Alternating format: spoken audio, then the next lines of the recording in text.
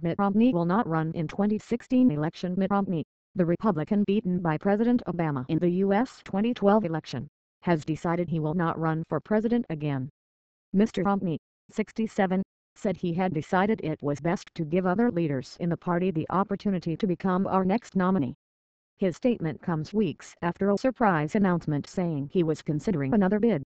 The decision not to run frees up donors to support other Republican candidates. Former Florida Governor Jeb Bush, New Jersey Governor Chris Christie and Senator Rand Paul are among those who are considering a White House bid. Mr. Romney's campaign raised more than $666 in the 2012 election, when he unsuccessfully challenged President Obama. He also lost the 2008 Republican presidential nomination to Senator John McCain.